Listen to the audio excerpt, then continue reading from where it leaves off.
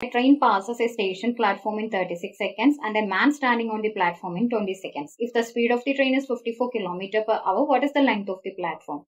Here a train length unknown with the speed 54 km per hour passes a man standing on the platform in 20 seconds. The same train passes a platform in 36 seconds. Here we need to find out the length of the platform here. So here in the first case, distance covered is equal to length of the train, because man has no length here.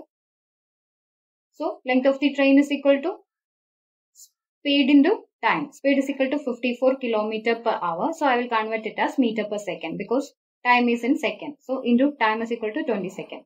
So here 18 into 3 is equal to 54. 3 into 20, 60, 60 into 5. 300 meter is the length of the train here. In the second case, distance covered is equal to length of the train 300 meter plus length of the platform. That is equal to speed into time. Speed is equal to 54. I will convert it as meter per second into time 36 seconds. Here 18 into 2, 36. So 5 into 2, 10, 54 into 10. So 540 is 300 plus length of the platform. So length of the platform is equal to 240 meter.